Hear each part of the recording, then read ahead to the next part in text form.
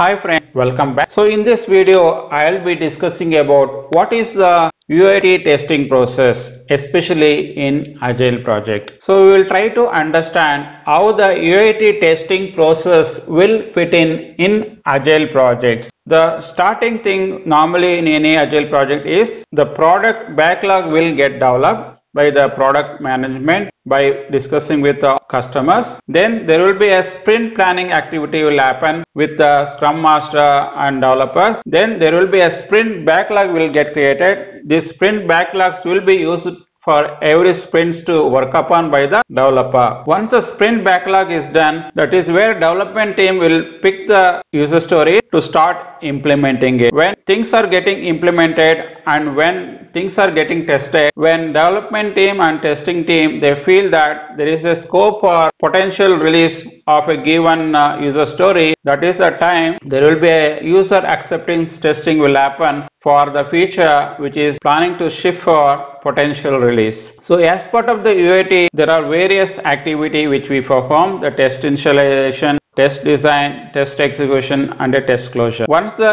UAT testing is done by the customer or end user, there will be a feedback will be provided by the UAT testing team. In this case, customers or end user. Then that feedback will be reviewed with the various stakeholders on the importance of the feedback. If they feel that the feedback is very relevant, which required to be fixed, then those changes will be incorporated and they will put it back to the product backlog. The overall cycle of a Agile project and how the UAT testing phase will get added into this Agile project.